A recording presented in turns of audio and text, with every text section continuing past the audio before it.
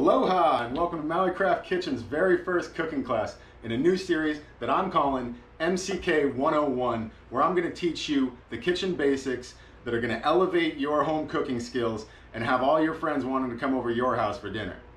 If that sounds good to you, be sure to hit that like button and subscribe to this channel so that you can stay up to date on all the latest content. Class has begun!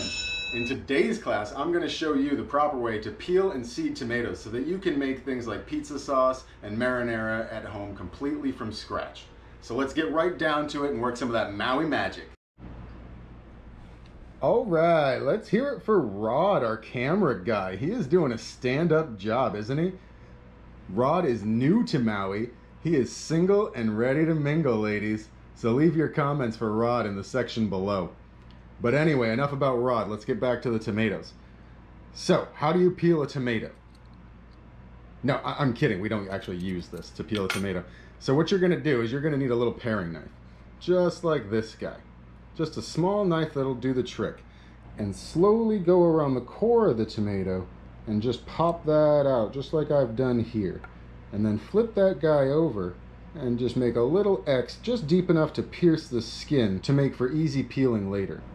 I'm going to go ahead and do the rest of my tomatoes. You go ahead and do the rest of yours. Next, what you'll need is 1 pot of boiling water. Make sure it's at a rolling boil because when we drop these tomatoes in, we want it to come back up to temperature as quickly as possible. These are only going to be in there about 20 seconds or so.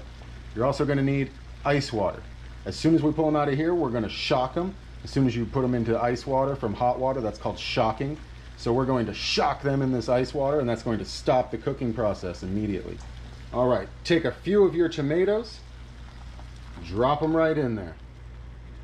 You only want to do a few at a time, otherwise you're going to drop the temperature of the water, and that's not good. We want to keep this water a rolling boil.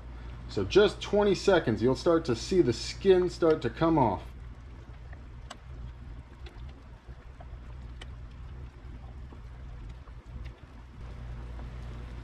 Then we're going to drop them immediately from here with our slotted spoon into the ice bath to shock them and cool them down immediately while we grab the rest of our tomatoes and drop them in the hot bath.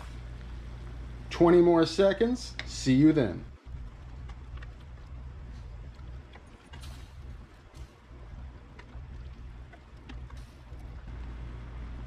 And immediately into the ice bath. Stir those around so they get cold quickly. And on to the next step.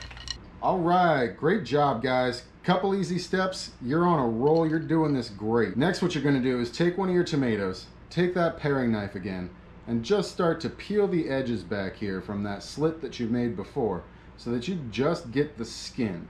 It's going to come off real easy from that blanching process that we did. When you drop something in hot water like that, it's called blanching.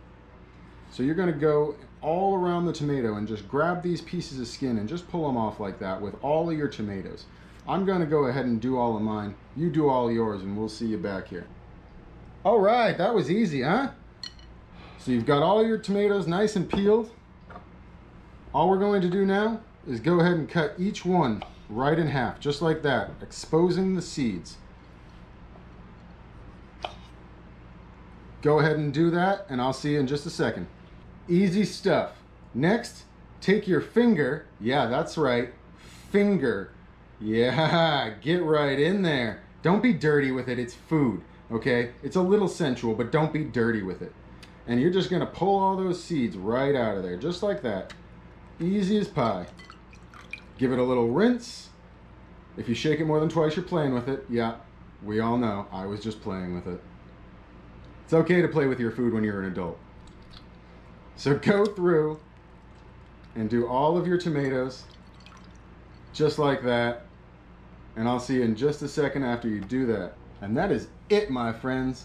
You have successfully peeled and de-seeded all of your tomatoes. I'm proud of you.